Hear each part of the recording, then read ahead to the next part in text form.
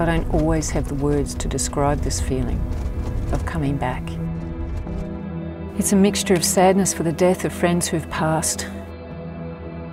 It is the anticipation of the joy of seeing people who I love. It is also the resistance to the madness and self-destruction of some, and to the sheer exhaustion. It is the craving for the stillness and the space. It is coming home.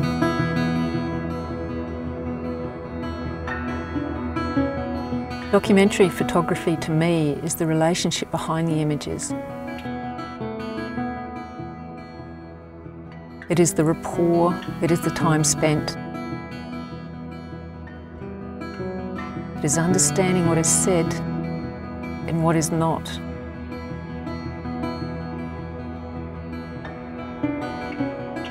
A while ago now, I spent 8 years of my life working on a book called Conversations with the Mob, with the Madu Aboriginal people from the Western Desert of Australia. The need to do the book came from a gut feeling and a deeper knowing that a common thread runs through all of humanity and that everything and everyone is interconnected. And if I could just let people see that what is in others is also in them, then I've done something worthwhile. Because you're from a different culture or you live a different lifestyle, then somehow you may be completely different. But really we're not, are we? No, we're not. I was young, full of life, and I wanted to change the world, you know?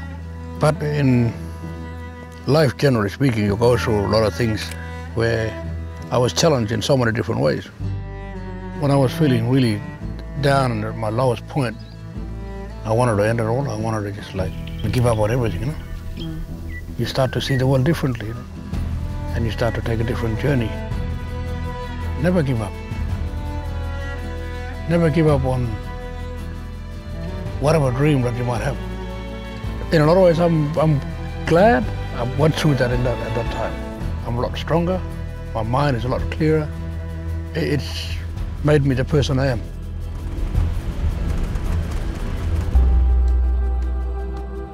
Out here in the stillness, it's easier to connect. It helps me to see more clearly.